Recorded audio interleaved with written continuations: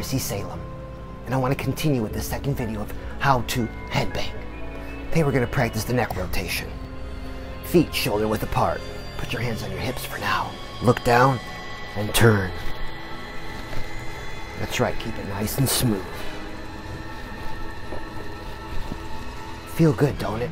Now let's do it with some music.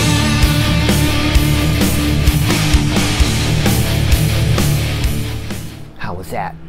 Alright, now we're going to pick up the pace with something a little faster.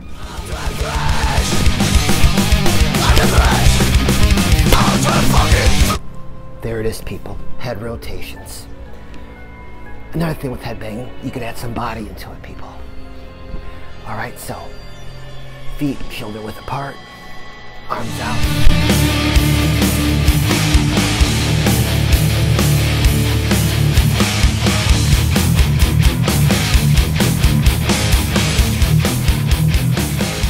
And up. Let them have it, people. Alright, there it is. How to headbang part 2. We did neck rotations and we did a little oomph with our headbanging. I'll see you next time for part 3.